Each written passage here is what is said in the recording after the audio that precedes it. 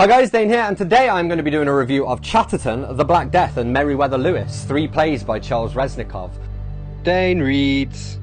And now I have this really weird edition. The cat's just come in. Hi Biggie. Do you want to say hello? Oh no Biggie, we're blurry. Aren't we? We're blurry. Wow, who don't like being up here? Okay. So I have quite a strange edition. It's the Scholar Select version, and basically it's because it's in the public domain, so they've like scanned it in, including like pages like this that just don't have anything on them, and like, you know, it's just very odd. It's a very odd edition, but I understand why. It's because they've got this book that's now out of print and is in the public domain, and obviously if they wanted to do it properly they'd have to type up the whole thing, and they just can't be bothered, so they just scan it and then print it cheaply.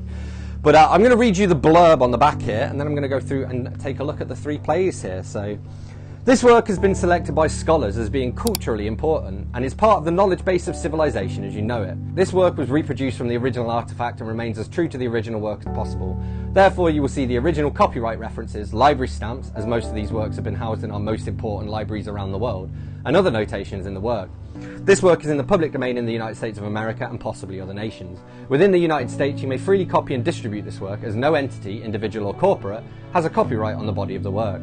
As a reproduction of a historical artifact, this work may contain missing or blurred pages, poor pictures, errant marks, etc.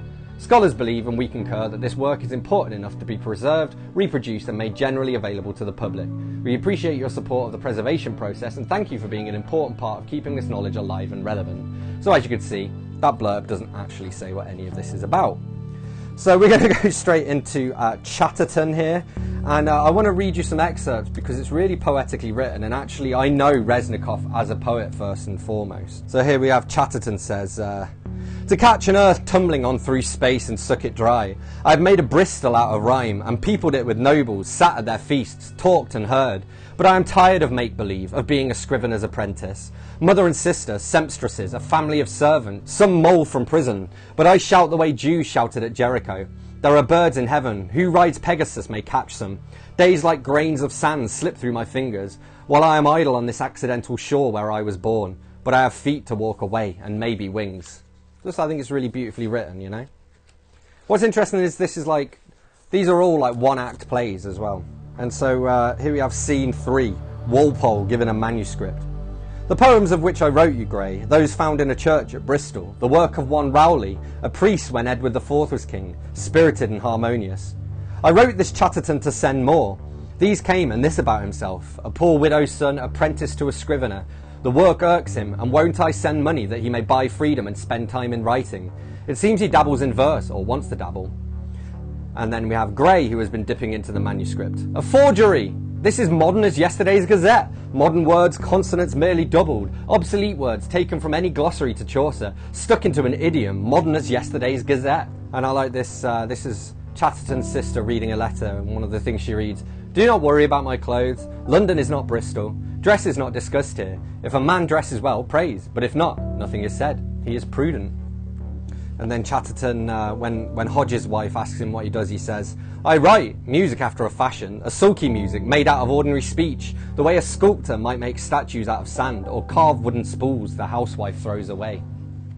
And then scene 14 is just a soliloquy from Chatterton that I want to read here. Ocean bitter salt water, larger than continents, incessantly troubled, in whose cold night the fish and knotted weeds have their being, feeded upon each other and drown men, loud in my own ears. At a little distance I am dumb, mouth open, shrill and dumb, as here those other waves are silent, an edge of white along the black water. Silence is more dignified than speech, certainly more dignified than ineffectual speech, and dignity is most dignity, when in the stiff persistent pose of death. Let me be dignified at last, let me, Chatterton, the scrivener's apprentice, the listener in at circles of the great in coffee houses, the great-eyed watcher from the walks of those in carriages or on horses, should be dignified as any. He who was hungry shall himself give food, and who was badly clothed and sheltered shall himself be a lodging. Munificence of death, beautiful you were beautiful, sea, and beautiful was your companion, land. But what is beauty merely? A beautiful woman seen often enough, her skin is skin, hair, hair, eyes, eyes, nose, nose, mouth, mouth, blurred into a face. I'm a drunken man who leans aside vomiting, and from his other side pushes the woman. And that tells you a lot about who Chatterton is. We then have the Black Death, which is obviously about the plague. Very short play. All of these are short. So somebody says, some get drunk on words, but I, like most, must have substance. I get drunk on words. I used to get drunk on beer, but now I don't drink. And then we have a scene between some counsellors. And I just really enjoy this because this is a story that I've heard before. He said, the dying Turks besieging Kaffa tied their own dead instead of stones upon the catapults and shot them to the city. The Genoese scraped from roofs and cobblestones until the harbour bobbed with bloody scraps and white bellies of dead fish. We get this great stage instruction. The mayor vomits a stream of blood and pitches across the table. The others, aghast, leave. And one of the passers-by goes, well, we have the guard. He goes, if good times pass, bad times also pass. And the passerby says, yes, we shall rebuild. We have the spider's stubborn mechanism. To stop and reason is to starve and die. So you are still on guard. The magistrates can still spare men to guard the emperor's precious Jews. And then we get a speech here by the drummer who's beating his drum while he does this. So he says, listen, all of you plague sick, or to be plague sick, to my speech like a Jew's speech, voluble, hot and salted with the name of God, his famous countryman. Listen, you men and women, strutting like lunatics, each thinking himself or herself god or goddess, or at least king or queen.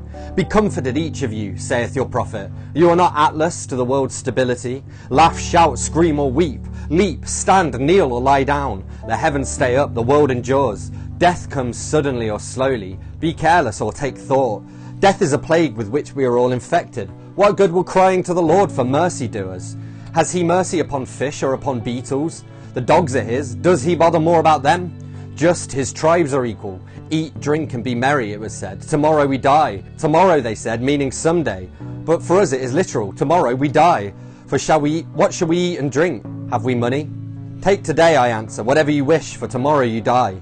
If you are made in God's image, be cruel as he to just unjust, wolves and cattle. Take whatever you wish, for tomorrow you die. And then just one final thing I want to share here, and this is from the final play, Meriwether Lewis. Again, each of these would probably take, I would say, like, what, an hour to perform? And I just love the great line, I kill time until time kills me. So yeah, these three plays by Charles Reznikoff, honestly, unless you're a Reznikoff fan, I can't see why you would pick them up. Or maybe if you're particularly interested in stuff about the Black Death. And that one was my favourite of the three plays. I can't imagine ever seeing these being like advertised as being performed and stuff.